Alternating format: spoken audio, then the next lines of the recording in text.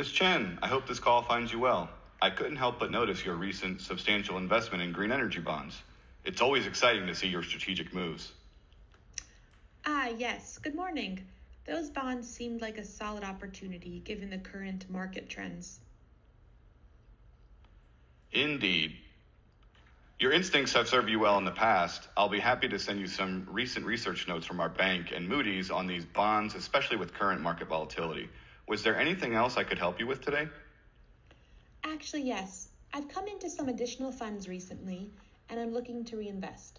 What do you have in mind for me? Okay, given your recent history of successful tech investments, I do have a suggestion that might align with your interests. Have you considered increasing your position in the Invesco QQQ Trust? It's an ETF that tracks the NASDAQ 100 index and has a strong focus on tech giants.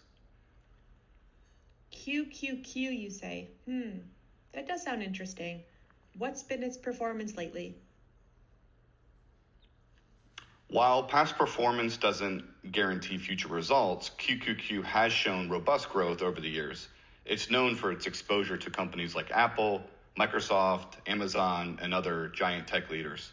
Over the past decade, it's consistently outperformed many other broad market ETFs. I like the sound of that. What would you recommend in terms of investment size? Well, for a client of your caliber, Ms. Chen, I would suggest considering an investment in the range of 200 to 220,000 US dollars. This would allow you to significantly increase your tech exposure without over-concentrating your portfolio. Would you like me to prepare a more detailed analysis? Yes, let's do that. And let's start with $200,000. I think it's a good time to boost my tech holdings. Excellent choice, Ms. Chen. I'll prepare that analysis right away and initiate the investment process. Is there anything else I can assist you with today? No, that'll be all. Oh, and do keep an eye out for any promising biotech opportunities.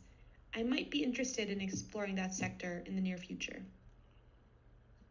Okay, I'll certainly keep you informed of any notable biotech opportunities that come across my desk. Ms. Chen, if I remember right, Sophia may be applying to colleges these days. Is that true? Indeed she is. She was actually accepted to both Oxford and Cambridge to study law.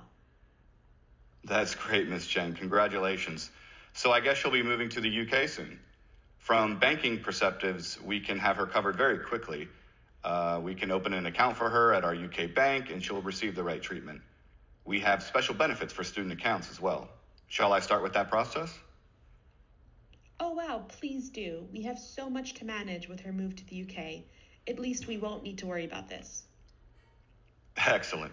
So I'll be sending you two emails then. One with the research notes we discussed before about the QQQ investment process, and then a follow-up email with the opening of Sophia's UK bank account. Thank you for your continued trust in our services.